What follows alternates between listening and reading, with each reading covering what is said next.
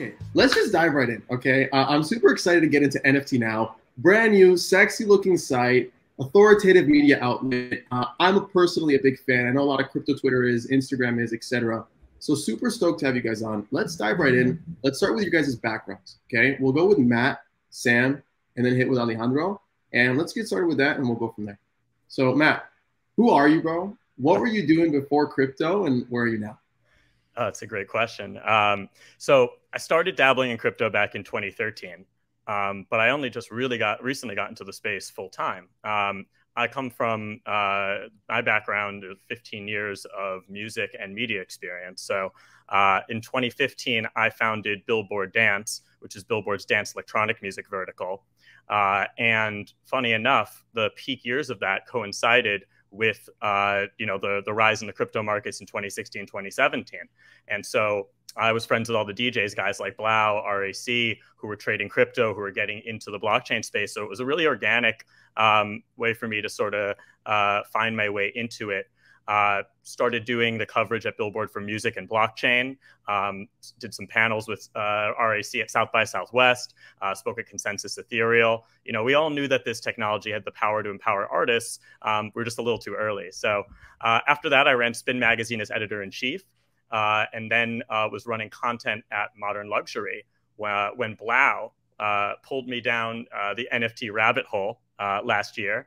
And for me, it was the technology I'd believed in for a long time, finally disrupting the fields I'm actually passionate about, music, art, and culture, in a way that empowers artists. So I was hooked, and we started the NFT Now accounts in January. Alejandro and Sam joined as co-founders, and it has been a wild ride since.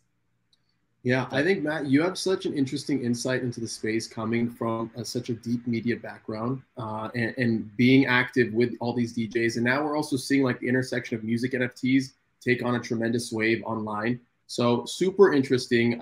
Sam, tell me a little bit about yourself. What were you doing before crypto and where are you now? Yeah, for sure. So definitely started around like 2011, 12, 13. I was very heavy into the kind of New York City's tech startup ecosystem. And I'd have to say, too, that this kind of whole Web3 movement has so many different similar feelings of optimism and just kind of communal support.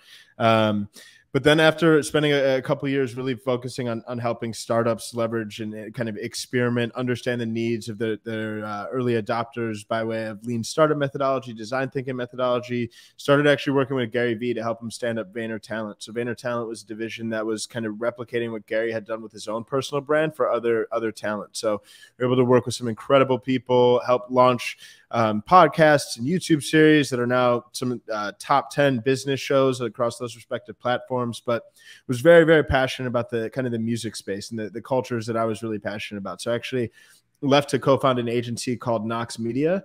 Nox Media is kind of a digital marketing agency that helps talent and brands grow and convert fan bases online.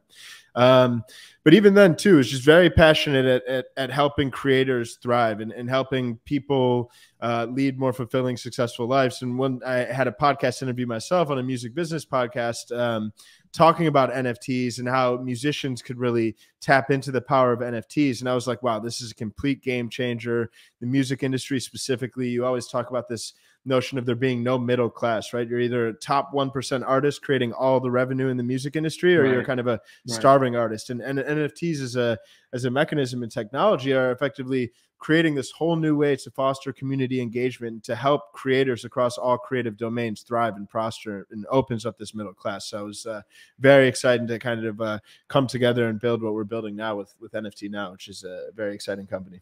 Super, super exciting. And last but not least, Alejandro, who are you, man? What were you doing before crypto and how did you get here today? Oh man, I'm definitely a career enigma. I've definitely dedicated a lot of my 20s into exploration and discovery. So I did a lot of things in terms of politics, policy, hospitality, and then I landed on what I love to call storytelling and emerging tech. That intersection of storytelling and emerging tech has really been my passion of mine and an underlying method.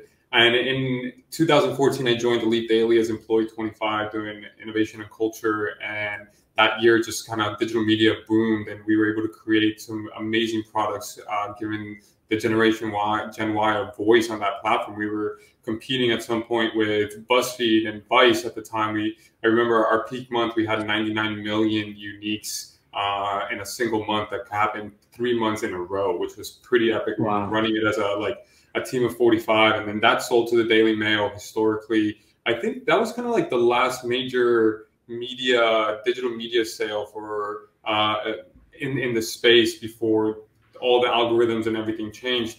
Afterwards, I was incredibly fascinated because I was like, if we did it for 50 million, what does $1 billion look like? What does $1 billion acquisition look like? And so I wanted to look at it from the perspective of the buyer and not the seller. So I joined the team at Verizon doing content strategy and acquisitions. And that's really when I got mandated to look at emerging tech and storytelling. Again, that theme was going to be very closely related to my personal narrative.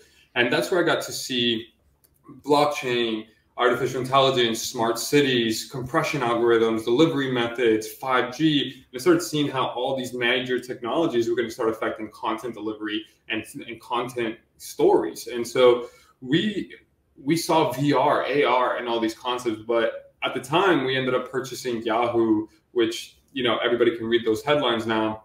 And I was able to see what the integration of Huffington Post, AOL, and Yahoo looked like at a multi-billion-dollar integration process. And so that was really fascinating, seeing all the pipes and all the building and like the foundational concepts, because a lot of people just see kind of like the headline. And I just kind of wanted to see a little bit nitty-gritty. Right. Shortly after that, I left that.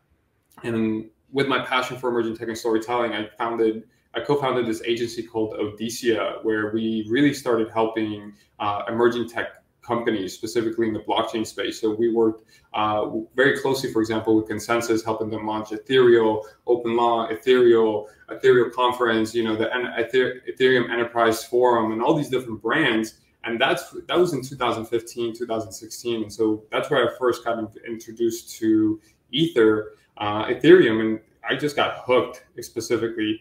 And that's just really been the case for me, as well as co-founding an ocean conservation nonprofit organization called Oceanic Global, where we used emerging tech and storytelling to drive ocean conservation efforts. And shortly after that, I did a stint in my spiritual world. I really wanted to figure out who I was, because I burnt out. We had a little bit of just disagreement with co-founders, and I just kind of wanted to find out who I was and what was I building, and what's going to be my role in the world as this human being, as a soul, and as a creator, actually. So I took 18 months off. I went to Asia. I did a lot of exploration, a lot of deep internal work.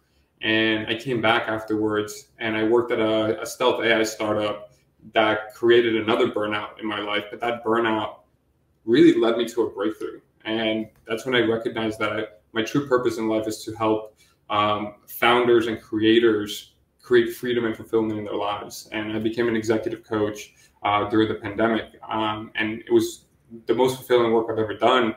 And working with these boys, Sam and Matt, when they came to me with the idea for nftnow, it was just natural. It was like, sure, no problem. It was just serendipity, divine timing, like the roles, the strengths, the weaknesses, the balance of everything. It was just kind of like, I have a phrase that you let go and you let God. Yeah.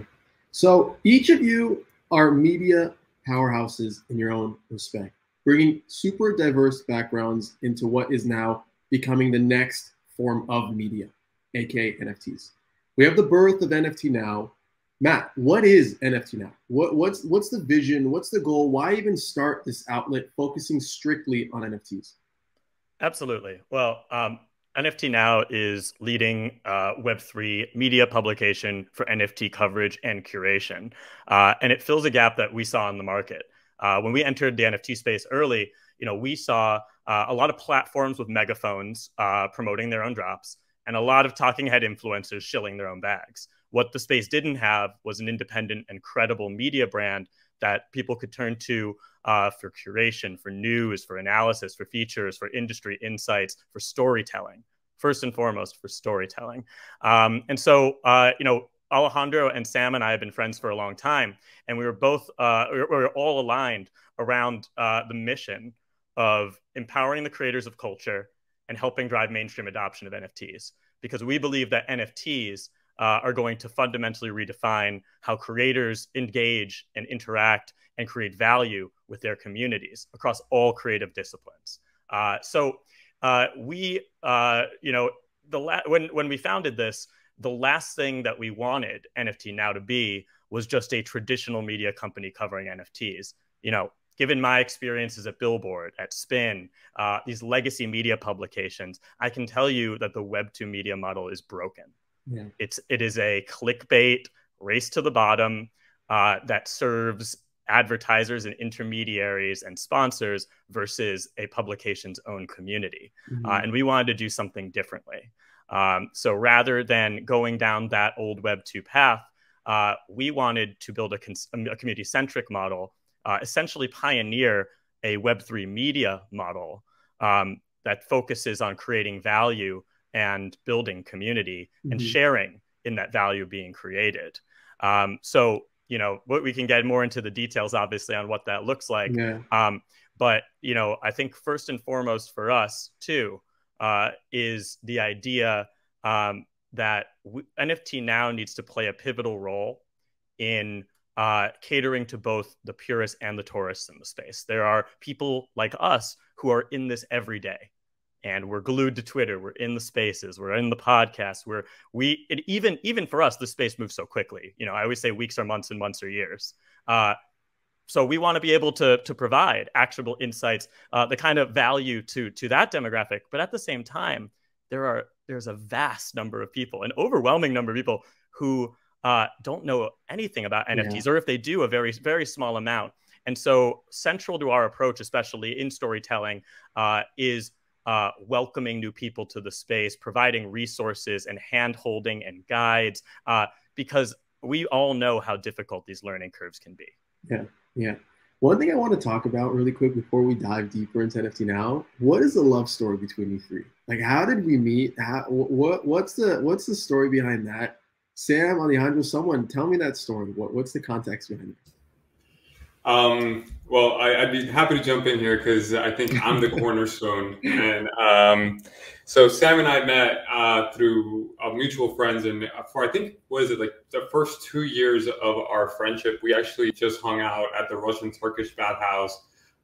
Every Tuesday we go hang out and just talk about life. We both love personal development, and we love about how do we improve ourselves, how to optimize ourselves. We spoke about biohacking and all these different concepts, and we just kick it and talk to one another and talk about our businesses and careers and things of that nature. And it was just a great sounding board. And finally, he was like, "Yo, I'm launching this podcast called the Music Business Podcast." And me as a connector and as a lover of supporting my friends, I was like, "Yo, I know just the guy who you got to be introduced to. I know just the guy." His name is Matt Medved. He's the founder of Billboard Dance. He knows all things music. He's just amazing. It's going to be super awesome. And so I connected the two of them, and that's really where the genesis of the trio happened. Matt and I got introduced through our dear friend James Sternlicht when I was co-leading Oceanic Global. We wanted to bring an element of music into this event that we did in Ibiza for 5,000 people with headliners such as Solomon, Blondish. It was just it was a production, it was a movie. And I was like, yo, what better way to get the word out than through that community itself that we want to impact? The EDM community has always been at the forefront of technology, at the forefront of social impact, at the forefront of just creating this great genesis of change. When you look at it historically, and I was like, yo, Matt, we'd love to have you involved in some way, shape, and form. And so he came in as a speaker, as a supporter, as an interviewer, and he supported us throughout the whole process. And we just started diving into our friendship in a very organic way. I think both friendships were never forced or anything along those lines. And over the years, we just kind of became confidants for each other. We all kind of talked to individually about our businesses and our trials and tribulations and our career paths. And so there was that trust, that foundation of trust was already there because we spoke about a lot of depth, but also a lot of breadth when it came to things. So, and then finally, when this whole thing happened was because my wife and I, Lindsay, we moved out to Jackson Hole. And Sam was like, yo, can I tag along? And we're like, yeah, sure, come through. And Sam, my wife, and I, we lived in Jackson Hole together for the duration of the pandemic in the middle of a beautiful 20-acre property. And Matt then came to Jackson Hole to visit us during New Year's Eve. And the whole thing happened where in one moment, I was like, yo, Matt, what's NFTs? And then Sam, I came back from Costa Rica from a trip, and Sam's there on NBA Top Shop, and he's like, yo, bro, you got to get on this. It's like the pack's about to drop. And I was like, wait, I just had a phone call and a call with Matt, like, because a month ago, Matt came here with like saliva and eyes pouring out, like, yo, NFTs, bro, NFTs. And I was just like, when two of your closest friends are just like wide-eyed, like Sam had his wallet out. He's like, I'm sitting closer to the router so I could actually catch the drop. And like Matt just like with this passion, I was like, yo, there's something here. When the two people that I have so much respect and admiration for, I got to take a look into this. And that's where the whole genesis of our relationship and NFT Now started. Sam, anything to add to that? I feel like everybody has their own point of view as to how they meet and the excitement around Russian Turkish baths are great for personal health and human optimization. So a strong endorsement goes to sauna sessions and ice baths. I love it. I love it. All right, let's dive into story time. Okay, one key part that I want to cover is March 2021. Okay, specifically that whole Clubhouse era that kind of drove a lot of the storytelling and the narratives and the community around NFTs. I know you guys were extremely active on Clubhouse. Matt, I think that's how I met you virtually. Also, Alejandro and Sam, I think we crossed paths here and there at different Clubhouse sessions. What are some of the biggest takeaways you guys kind of learned going through that time that kind of influenced the start of NFT Now? Because your focus is on storytelling, and I see the content that you push and the interviews that you host. They're high quality, they're superb. And it references a lot of like, or at least has resemblance of those inner community sessions that kind of spurred as a drop occurs, as somebody talks about a post-drop success, etc. Talk to me about that. Well, it really was a bit of a perfect storm when you think back on it. We were largely relegated to our homes due to the COVID pandemic. And I think people were all looking to connect. When you have this absolutely explosive development, the creation of an entirely new creative asset class that empowers artists happens, and we're all stuck at home.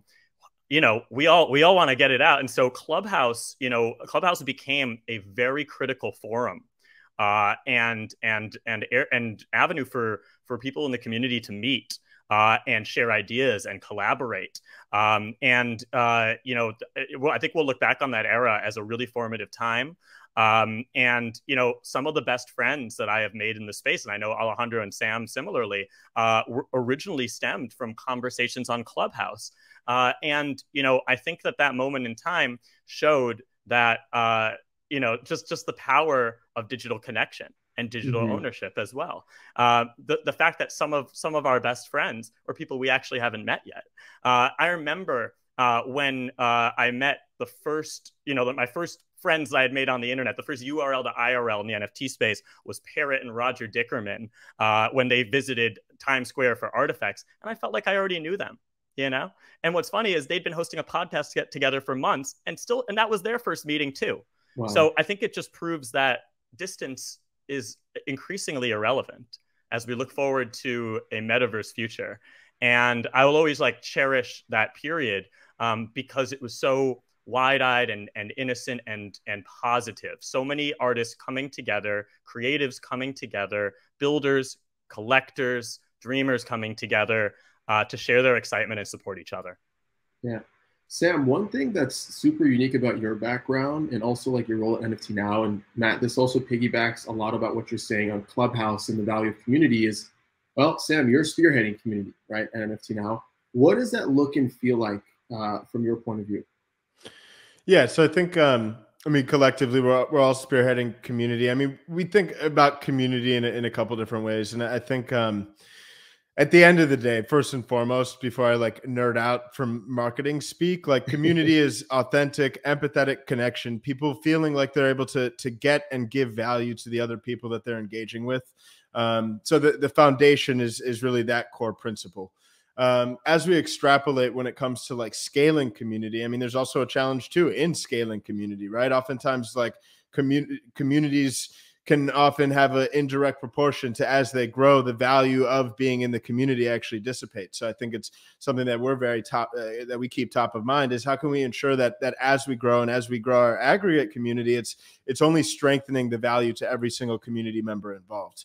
As we get further out from that, like to some extent, we do see community as a bit of a funnel, right? Like there's top of funnel community that's engaging on Twitter posts or tweets and Instagram posts and in the YouTube comments. And then, I mean, further down the funnel is kind of like in our Discord. And that's really kind of the most engaged people in our community. And there it's really just trying to come up with unique ways to understand what are some of their core needs and how can we create value for them too. And I think won't necessarily be able to share too much, but as we look further out into the future and think about how does community live in a Web3 context, I mean, we're seeing lots of different interesting projects in the NFT space, and now community is really forming, and now NFTs are becoming really just access into those communities, right? You look at VFriends and all the community utility that provides for people that really just want to either have access to Gary or participate in the VCon conference he's hosting, right? So I think we think about it as a funnel, from top of funnel being a lot of social and editorial content we're pumping out as we move further down towards a place like Discord. And then as we kind of project into the future, and won't necessarily be able to share too much now, but what does that very Web3 native layer of community look like for us and the people we serve? Yeah, I want to highlight one thing that you just said, empathetic connections. And a lot of people that come into the space forget that we're people at the end of the day, right? It's people interacting with people, it's people talking with people trading with people.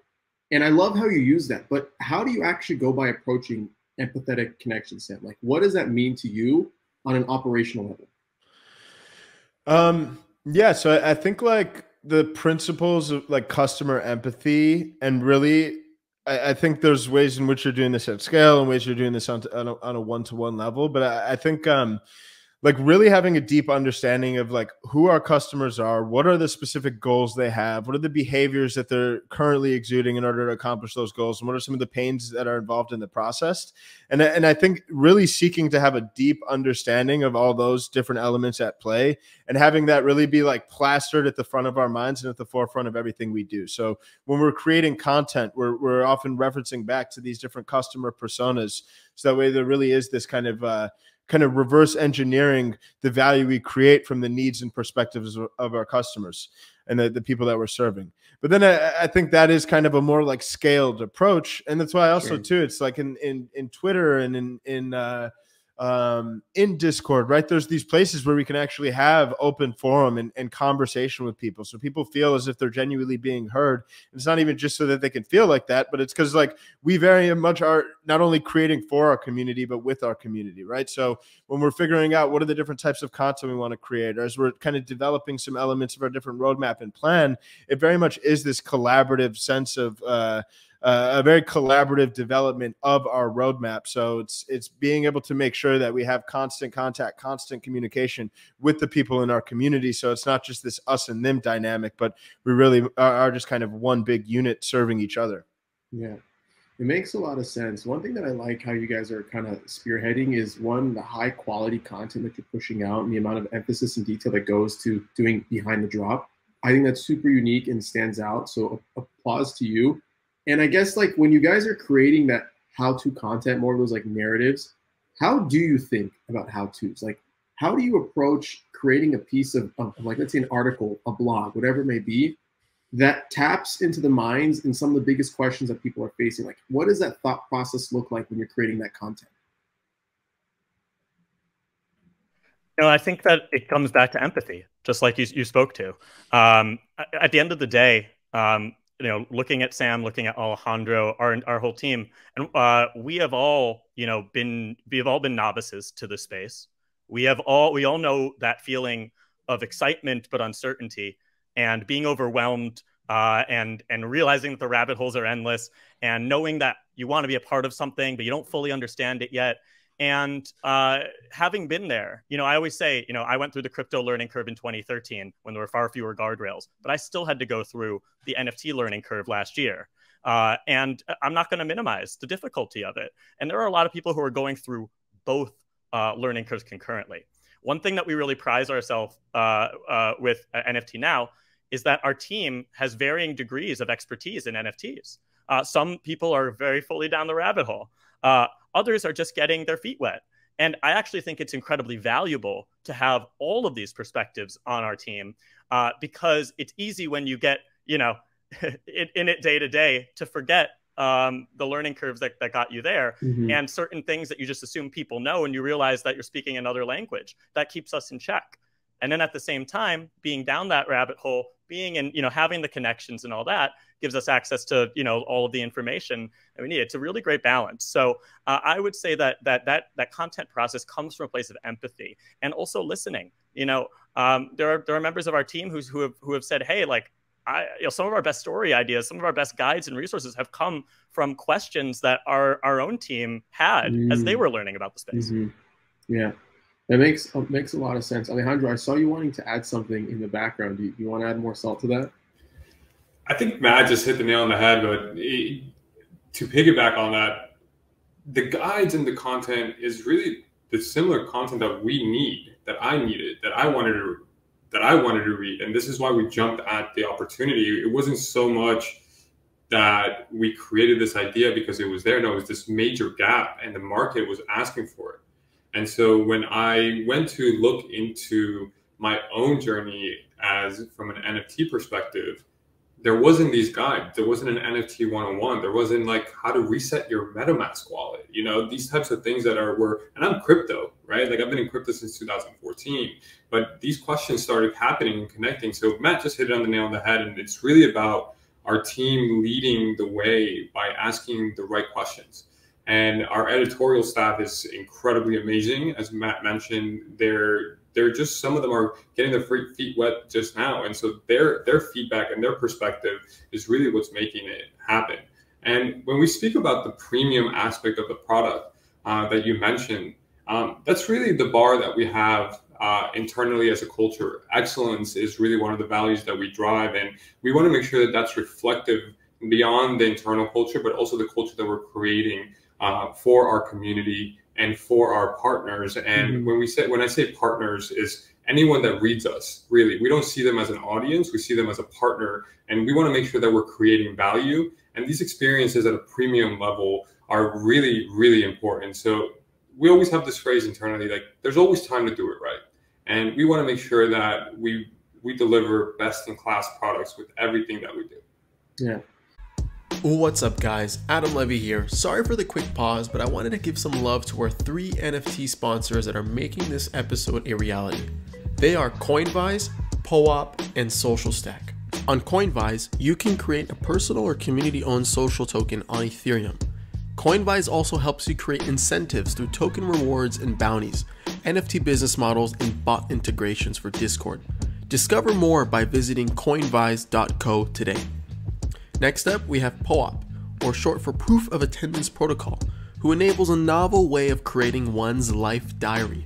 Leveraging NFT technology, POAP facilitates an easy way to mint non-fungible tokens related to meaningful events. It's frequently used in crypto-native communities, and now it's starting to create NFT collectors in the mainstream too. Collect or launch your own POAP today by visiting poap.xyz. Next up, we have Social Stack, a platform for communities, brands, and creators to build mission-driven social token economies. Offering an easy-to-use, non-custodial wallet with a suite of open-source community engagement tools, Social Stack makes it simple to bring your community into Web3 and be a part of creating an open-source, gratitude-driven future for social tokens. Create a free social token wallet, discover mission-driven social token communities, or apply to launch your own token on Social Stack by visiting socialstack.co today. All right, back to the episode. What does it mean to build a media company in Web3? What does it mean to you guys? Well, Go ahead, Matt. It's a big question. I'd love to hear from all of you. So we can start from Matt, we can go to Alejandro, and then we can even hit Sam. Sure. Well, look, we have there's something we say internally. In Web 2, media companies create a lot of value but can't capture it, and that's why we've seen so many media companies ailing at a time when information has never been more important. And so for us, we see it as it's a transition from the old model of building an audience as a means to an end, of monetizing by being a middleman for brands, to actually building a community as an end in itself and directly creating value for that community, whether that's news, breaking news, resources, guides, thoughts, on the upcoming drops, alpha, for the, the projects that are coming, bringing in AMAs, podcasts, video, all of these pillars to engage our community and provide them with value. And then through this, through our Web3 roadmap, creating a way to share in that value too.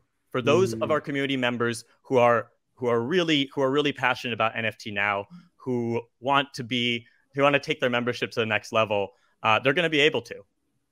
It'll involve NFTs, and we'll be able to share in that value as well. But that's I think the really fundamental difference between the media model in Web 2 and the media model in Web 3. The media model in Web 2. That was an alpha leak really quick. That was the utmost alpha leak. I'm just going to throw that out there. But okay, continue. The media model in Web 2. I can say no more. But NFT Now's future does include NFTs. Surprise. Surprise. But I do think that the most, like, boiling it down, there is a huge difference between building audience and building community. And there's a huge difference between extracting value and creating value and then sharing in that value. And we're pioneering what the latter Web3 looks like for media. Powerful. That's super powerful. And there's you're seeing more of the legacy brands, let's say, approach this NFT model by doing their first drops, by kind of rallying in some of the existing successful NFT creators to create content, right? But I don't think they're thinking about it to that extent. One of the most interesting models that comes to mind is stripping away these credit card subscription models and having people own a cryptographic asset that gets them access into XYZ, whatever it may be. And not to talk about other publications, but one thing that comes to mind that I had Joyce from Global Coin Research, where they're like an investment arm. They do specific type of analysis around coins and whatnot.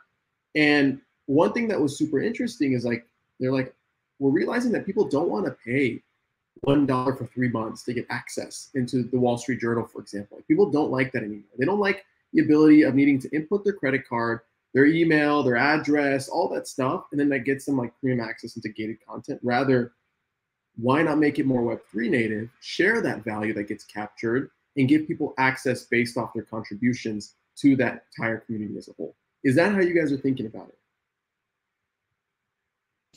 From a revenue standpoint, I think that's really a Web 2 centric focus, right? Of how much there's a transaction, right? There's a transaction involved in that capacity. Where we're looking at it is more of a transformational play.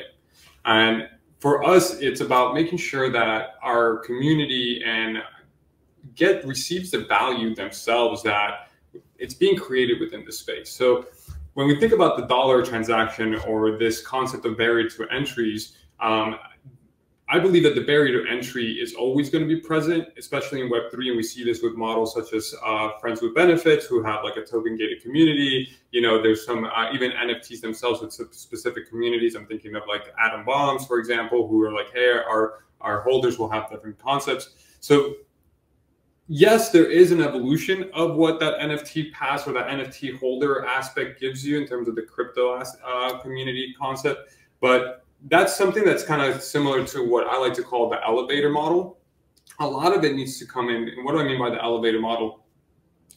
Is, you got to meet your audience where they are and bring them to where you want to be. Because if you kind of just disrupt from the very beginning, people will misunderstand. And a lot of our thesis internally is that what people don't understand, they fear, and what they fear, they reject. And so when we come back to the source of it, and it's helping them understand what it is and how it functions, and walking them through the process of onboarding those different levels of membership, or what the benefits are to holding an NFT or a social token, whatever it may be, in terms of the next evolution of token gated or paywalls in that capacity, is really about helping them feel like they understand and that they own the power beyond just a credit card transaction for token gated access or paywall. And it's beyond the content. For us, it's about also thinking about what experiences can we give them? What type of things can they carry in IRL? One thing that Matt is, I've heard him say one time, and we hear this now constantly internally in the company, is like, how do we make sure that we drive the URL to the IRL and the IRL back to the URL? And how do we continue making that flywheel very real? And I think Web3 is definitely leading the way in that capacity, because Web2 has had a very difficult time of marrying those two, the URL and the IRL. And so that's really where I'm thinking about those thoughts when I think about the transaction versus the transformation. So for us, we're really focused on transforming our community versus creating a transaction for ourselves. It makes a lot of sense. It makes a lot of sense, and I love the community first approach. Sam, how do you kind of think about a Web3 community or a Web3 media outlet, and what does that mean exactly to you? Yeah, I think a lot of the core points were raised, so I'll just kind of highlight what stands out. But yeah, I think from a business model perspective, it's not being reliant on advertisers as the core engine for our business and for us to continue to level up what we're doing and how we serve our audience. It's really, like Matt mentioned, creating and giving our community a chance to share in the value that we're all creating together. I think that's at the foundation, and that's really the core element. So I think that gives us an opportunity to innovate on how we serve our audience. It gives us an opportunity to innovate in how our audience gets to contribute to what we're building, and really kind of have a stake in that future and what that future looks like. Yeah, I love it. I want to talk about like the future of NFT now, because right now you guys are posting, again, killer content, high quality videos, dope articles, dope how-tos, your Instagram feed, or I would argue your Instagram account is probably one of the more authoritative Instagram accounts on NFTs. So props to you guys for building that up to where it's at right now. What can we expect in the future? What can the community expect?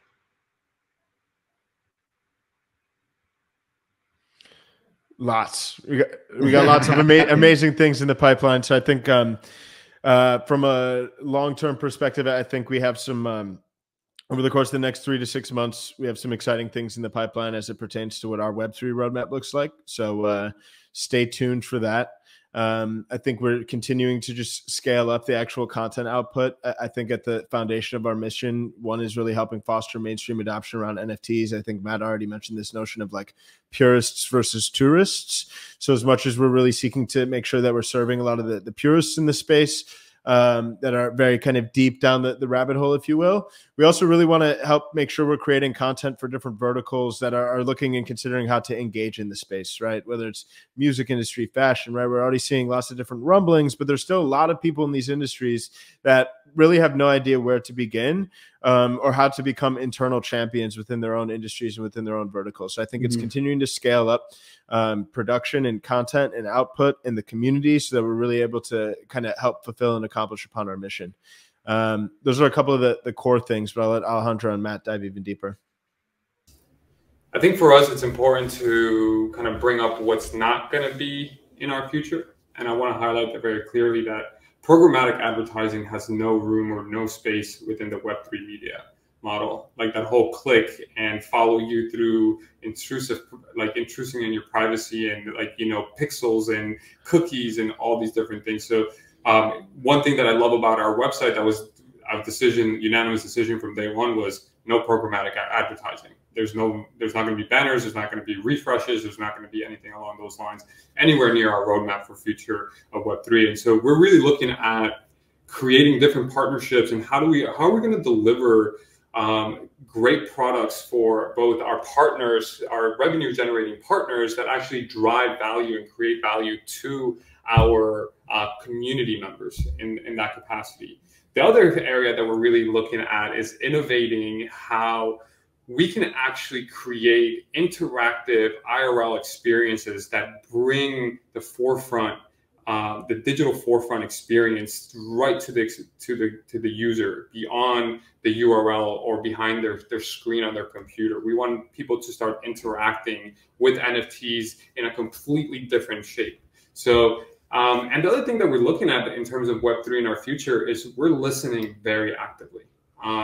You know, as we know, we're in the bleeding edge, we're in the cutting edge, we are at the forefront of these new technologies. So for us, it's also very important to listen as to what is occurring in the space, paying attention and observing what has worked, what hasn't worked, and also making sure that we experiment and optimize ourselves. That's really going to be a key driver of what we want to do in this space, because the mental model that I really love in this kind of like to wrap it up is that the map is not the terrain. And so we may have all these different goals in terms of our roadmap, but it could completely shift within the market. So we're really actively paying attention and making sure that this is user and community centric first. Yeah, those are great points. And I just want to add, look, obviously I can't reveal too many details, but we have very ambitious plans when it comes to events. We have very ambitious plans when it comes to tent poles. We are thinking big. We have so many exciting ideas when it comes to editorial and new franchises for storytelling. In this game, information is power, and with great power comes great responsibility. So I also want to highlight the fact that it is extremely important to us as we look to the future of NFT Now, that the future that we are building is equitable, diverse, representative, and does not squander the opportunity that we have with Web3 and this new metaverse future that we are all building and excited about building together. What a shame it would be if we just rebuilt the same traditional hierarchies, power structures, and inequities that have existed IRL for centuries in this new digital world. NFT Now is committed to ensuring that artists get their due, that diverse voices are heard, and to helping build a new collaborative future that we can all be proud of. I think that's super, super well said. And I think we're starting, well, at least we saw a lot of those ethoses that you guys are picking up on the early days of Clubhouse and the types of conversations that were happening. And, you know, being in these communities, you really realize like what you guys just preach right now is truly what's at their core, right? And truly understanding like this is what the people need. They need better education. Artists need to be highlighted despite of their background, despite of their past opportunities. And we need to create a better future for NFTs and how they're consumed and the education that comes around that. I love it. One thing I want to kind of pivot into next is, I know you guys focus a lot on the art side of NFTs. It's very much the focus. What is exciting you, I guess, like in the future, other topics that you plan to cover or that you guys try to front run, whether it be the music side, whether it be the metaverse side of NFTs, like what are you guys thinking about that's next? For sure. So I think the art is the initial breakout category, but very much just the tip of the iceberg. I think we saw that largely because this truly created just an actual way for digital artists to be able to sell their work online and create scarcity around some of these digital goods. I think we'll see tons of different creators across all domains, all sorts of creative industries now have a mechanism to actually earn a meaningful income with their community.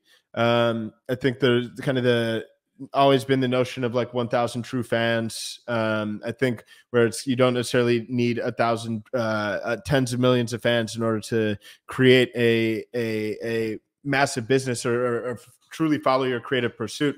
I think now there's actual merit to this notion of 1,000 true fans, because I think now creators are able to have a new model to generate income with their community.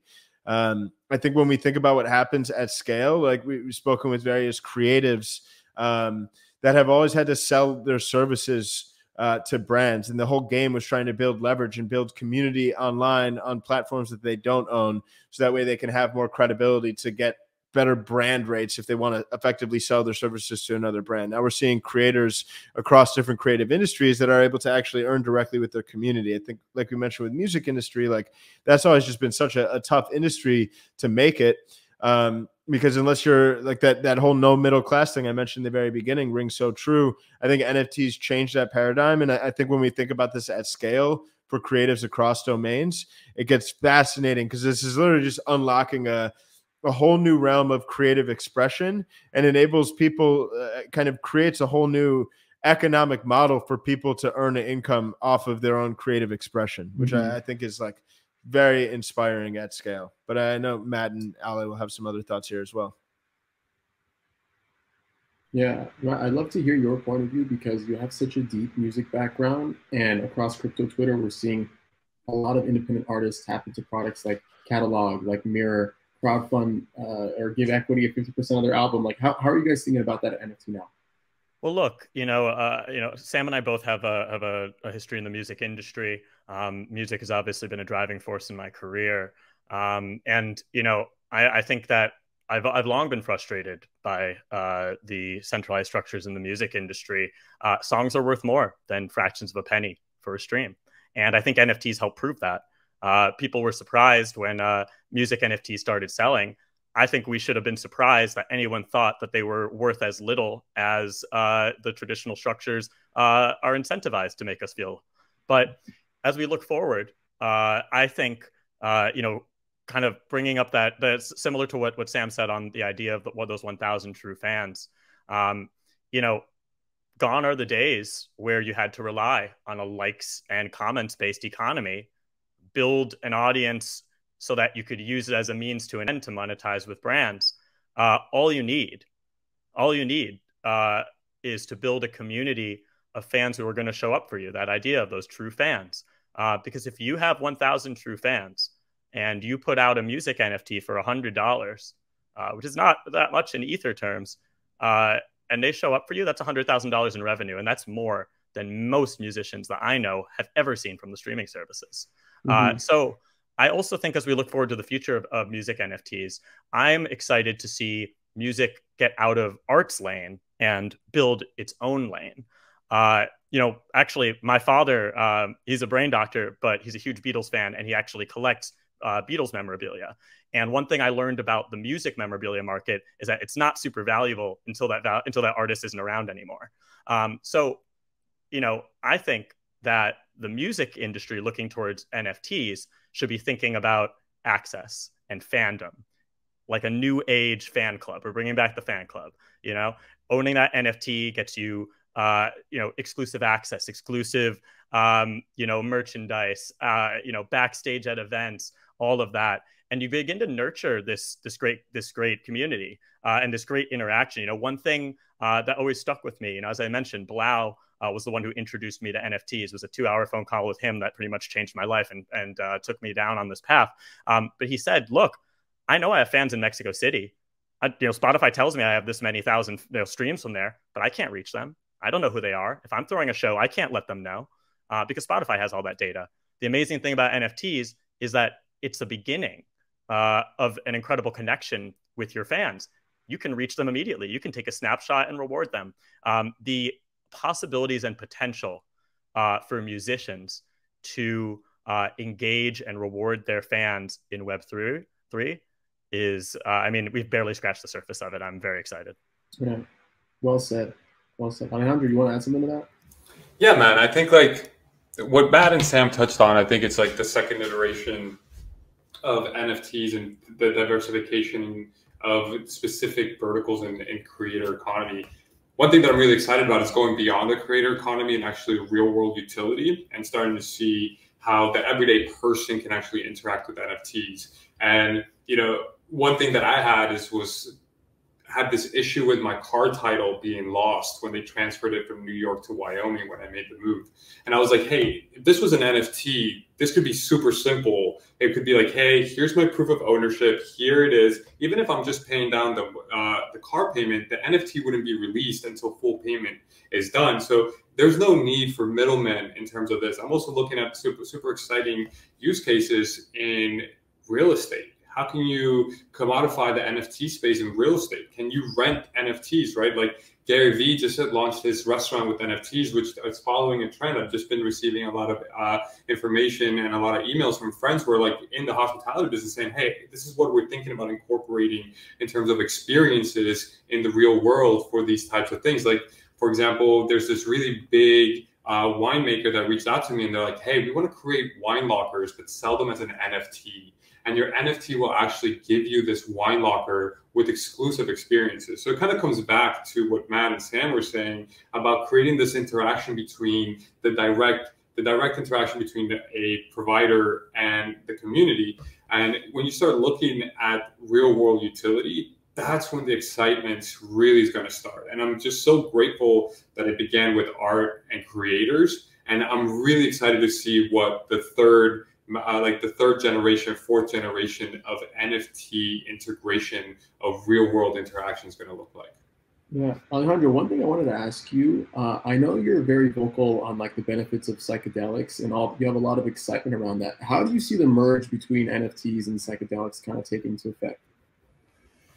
Oh man, this is a really, really passionate topic that's near and dear to my life. Psychedelics helped save my life. Full stop. As a high achiever, society conditions us to believe that it's all about achievement. It's all about the diploma you have, the income you have, the house you live in, the car you drive, and we can get lost in that sauce very easily. And I think that that's what NFTs is really powerfully breaking that mold of saying like, hey, creators can now reclaim this financial infrastructure of status, of like societal conditioning, and allows us to do what we need to do, right? And we see that with like this young talent, as young as 14 years old, creating art that's being sold in the blockchain and then making $400,000, or the likes of Ferocious, who is only 18 years old and lived through a horrific childhood experience, only to come out on top because of his expression and his voice. And what I really love about psychedelics, and specifically for me, I just want to make sure that this is known. I am not a doctor. This is not any medical advice in any way, shape, or form. And please look into the legalities of where you're at or where you speak to, because this is still a Scheduled 1 drug. And even though we are seeing a lot of forefront in society, the government has been slow to catch up. And we're still seeing some policy reforms at the local and state level. With that disclaimer, we're starting to see psilocybin specifically for me. Psilocybin is starting to create this conversation around mental health, that it's okay not to be okay. And it's okay to share vulnerably. It's okay to share openly. But that there is a solution that goes beyond a chemical kind of, I want to say, castration of emotions. Because when you take these pharmaceuticals, they actually just numb all emotions. They're not just like taking you out of your depression. They're just saying, hey, we're just not going to make you feel anything. Mm-hmm. And so when you start looking at psilocybin specifically, I love two things that it does for me specifically. I can only speak to what my experience is. It gives me two things. It gives me courage and it gives me empathy.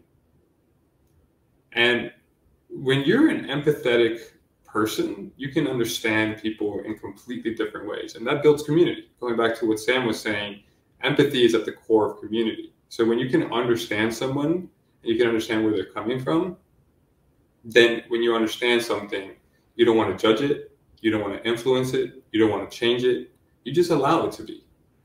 And the second part of this is like courage.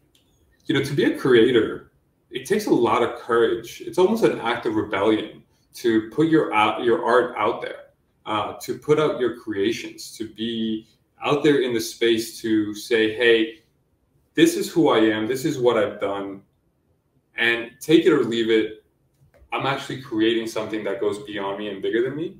And so there's a lot of parallels when it comes to the psychedelics and the NFT communities around that. And I'll cap this off really quickly, but I'm learning so much about the future of Web3, for me, I'm obsessed with DAOs, decentralized autonomous organizations. Like, I'm obsessed with them because I just love the whole concept of society building and community building in a decentralized way. And when I was diving into the technical aspects of the technical stacks of DAOs, I was like, holy shit, I've seen this before. I've seen this resource allocation. I've seen this decentralized model. I've seen this connectivity. It's fucking mycelium. It's mushroom. And so what I'm looking at DAOs now is through the lens of mycelium. The greatest DAO that's been created has already existed for hundreds and even billions of years. And it's mycelium and mushrooms. So I feel that mushrooms are intelligent species and that we can actually learn a lot from them, from the physiology and the biology of them, to see how we can actually start bringing into the Web3 model of DAOs and the future of NFTs. Yeah. The only reason why I wanted to bring that up, and not to diverge too much on like psychedelic trips and all the pros, the cons, whatever it may bring, okay? I know it's been a hot topic in tech, right? And there's been a lot of funding around laboratories, around companies that are experimenting with this stuff. And it's always interesting to kind of dive into a new topic that might have some crossover with new technology, right? And you're talking about it's influential from the point of view of like an organizational point of view, right? In the empathetic point of view, courageous point of view, and even the creator point of view. So it's interesting how things kind of like meld and tie together. Okay, I know we're wrapping up on time, but I wanna finish off with one final question that I ask every single guest on the show. Okay, and don't feel the need to answer right away. You can even take a minute to think about it. Okay, one thing that I love to look into is the history of the internet. Okay, and we saw how Web 1 was very much read-only. You couldn't really do much other than kind of like communicate. Web 2 came into the picture, ate Web 1, introduced social graphs, introduced all these different SaaS models. People were the products of the companies. Now we're introducing this concept of Web 3 that's supposedly eating Web 2, where people are co-owners of the products that they use. People capture the value that they create, and all the other narratives that tie around that. What do you think will eat Web 3? I'm going to take a moment. Take a moment, and you guys can even take this from a media point of view too, which could be super interesting.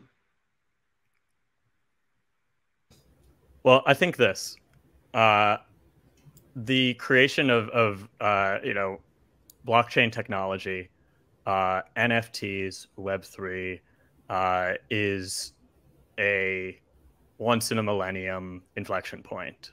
We're entering another age, There was the Stone Age, there was the Bronze Age. We're entering the Imagination Age.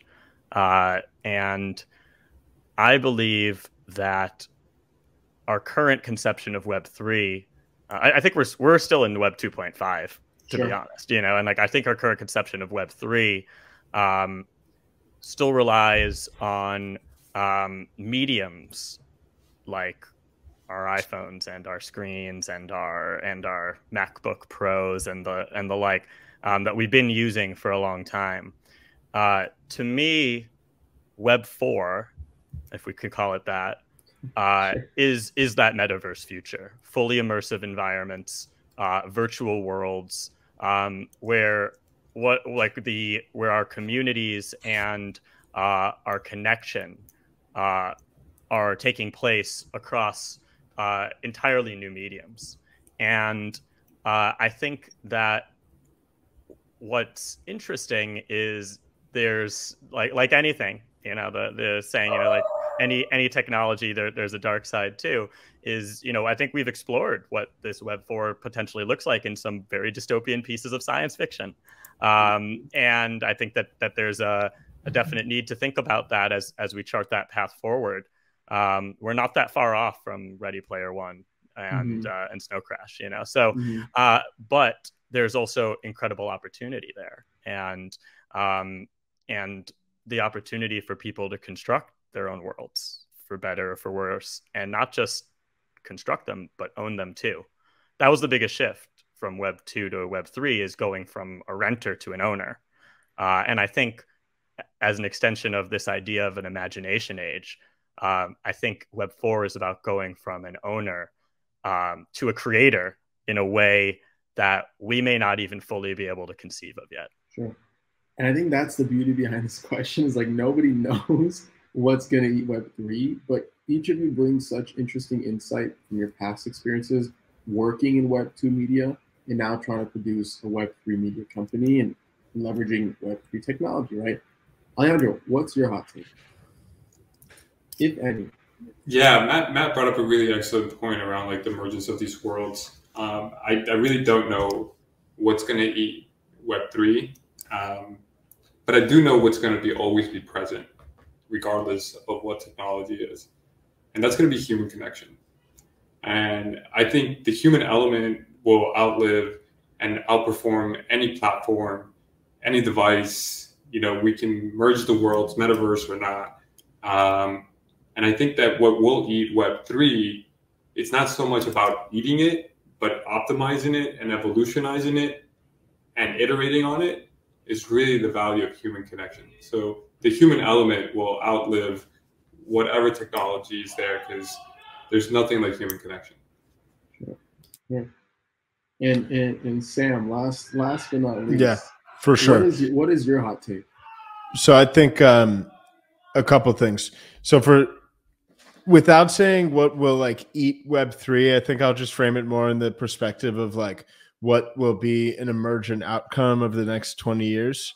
And I think we're just going to see, I think we've already seen this general emergence of niche communities starting to formulate online. I think like, I even remember when I was like in high school, I've always been into like cars and motorsports, but it was like a big like Volkswagen fan, believe it or not. And there was like VW Vortex, which was like a leading forum for the Volkswagen community and people just pimping out Jettas.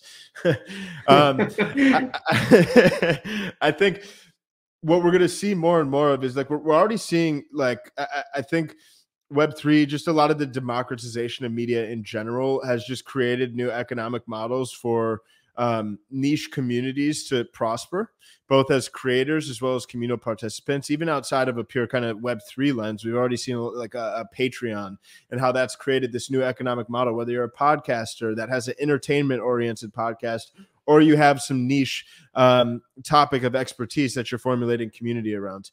I think we're going to see new economic models in a more sustainable model for economic sustenance within niche communities. And I think that's cool because I think tribes naturally form and people have different interests. And I think now they'll be able to actually participate in communities that may have been this like fringe hobby, but in a more professional way where they can really start to dedicate their life towards some of the things that actually they derive fulfillment and enjoyment from. So I'd say that's one thing I'm excited to see. I think you're like from forums to Patreon to this new mechanism of shared community ownership. I'm excited to see all the different like niches that break out. I love it. I think that's a perfect place to end off, guys. Before I let you go, Matt, Alejandro, Sam, where can we find you individually? Where can we find NFT Now? Shill it away. Take it away. NFT Now, nftnow.com, at NFT Now on all of the handles. Encourage you to sign up for our newsletter, where we're distilling all of the market happenings into actionable insights. You can find that on nftnow.com. Check out our podcast. Check out our videos, YouTube.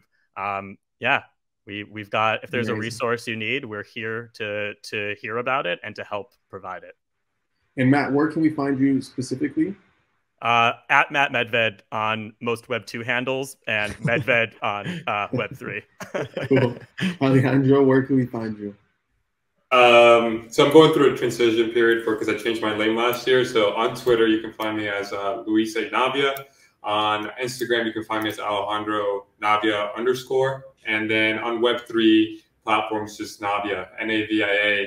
Come check out my wallet. Come say what's up. Whatever it is. And then this is my email, man. My email's wide open to the whole community. It's navia@nftnow.com. I read every email. I don't respond to every email, but I do see them. So I just want to make sure that you're aware of it. And they always say that following up is an act of service. So if you don't hear from me, follow up. Nice. And Sam, where can we find you, man? At Sam Hysell. Simple. SamHyssell. Amazing, guys. Thank you. You got to do another one of these when NFT Now is like a year into the space and killing it and creating all this insane content. we'll have to do a recap soon. But for now, thank you so much, guys. Thank you, man. It's been a pleasure. Thank you, Adam.